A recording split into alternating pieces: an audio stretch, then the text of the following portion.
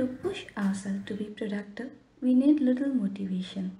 Here, I'm sharing you some of my personal guidelines that helps you to make your work effective too. Hi, welcome to Halts of My Era. Our brain will be busy with running too many steps that resists us from doing something productive.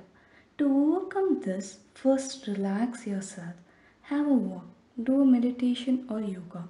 One of the two things that I follow and feeling effective is deep breathe.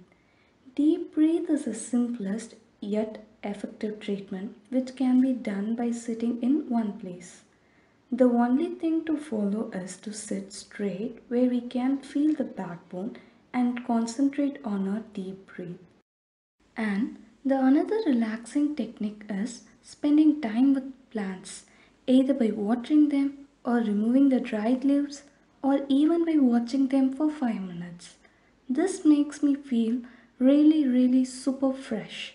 Follow any of your own technique that you love to do, which makes you feel relaxed but not addictive. Feeling thirsty is not the only reminder to drink water. We need to drink it whenever it is possible. To avoid dehydration and skipping on having water, I have pasted some sticky notes. Whenever my eye sees them, I'll drink some water. An alternate to the plain water is having a lemon water. This will not only makes you hydrated but helps you to feel more energetic. Making this is also easy. Cut and squeeze some lemon drops on the plain water.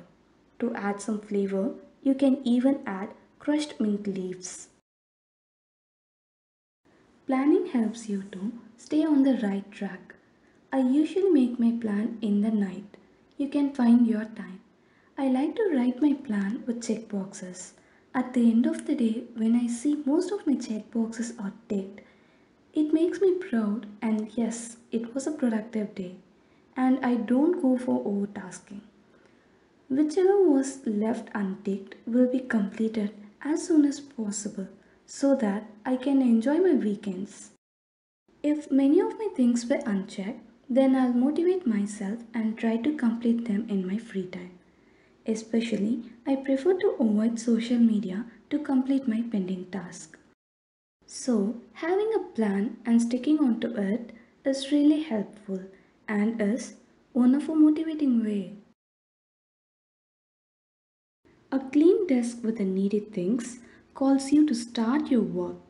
If you are going to study or work for 2 hours continuously, then have the materials that you really need for that work of 2 hours.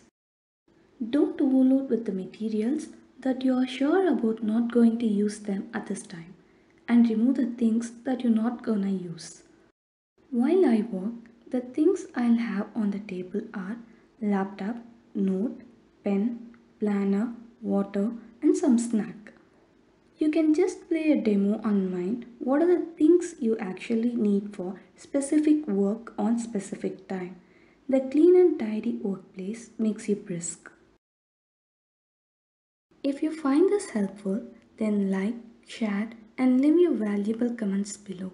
That motivates me.